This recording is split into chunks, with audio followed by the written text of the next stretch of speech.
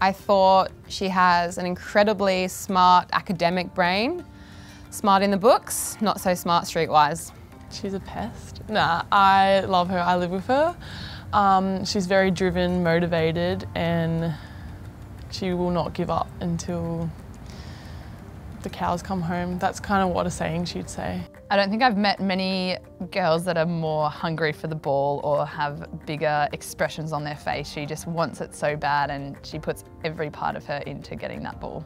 What you see is what you get. She is loud and fun and energetic, and you can always rely on her to make you smile. Tilly is exactly the same off the court as you see on the court or on the sidelines.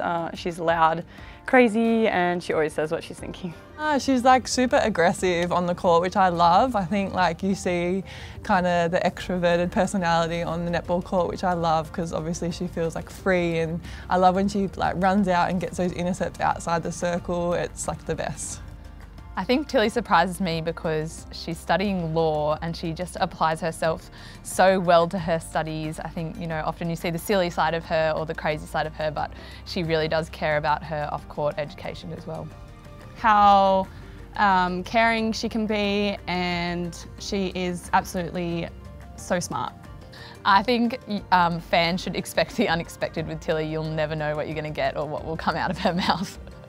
We should expect that Tilly's going to step up. She's going to be moving into a starting 7 role probably, and I think she's going to be giving her absolute all every week for the Giants. Some crazy intercepts, some big emotions, and just excitement generally. A ball of energy that will always have her players back, and yeah, just absolute passion for the game.